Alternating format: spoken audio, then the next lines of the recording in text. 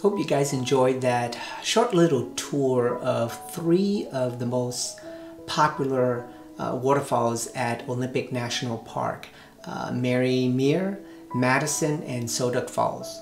The 3 falls are a relatively short hike. In fact, Madison is barely a quarter of a mile hike, so I wouldn't even call that a hike, but they are all in the northern section of Olympic National Park, and you should be able to squeeze all 3 of them in and knock out all the falls. As most of you know, I shoot primarily from iPhones, and photographing and filming waterfalls is quite the challenge, especially being that most camera phones have very limitations on how you can control your shutter speed and your aperture.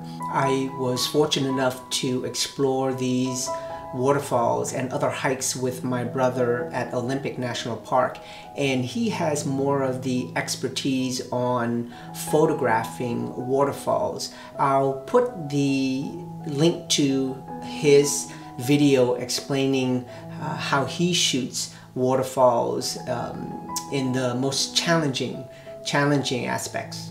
So if you are in the northern section of Olympic National Park, put these 3 falls on your to-do list, and you will be able to enjoy not just the waterfall, but the lush rainforest that Olympic has to offer. As always, thank you for all the likes, share, and subscribe.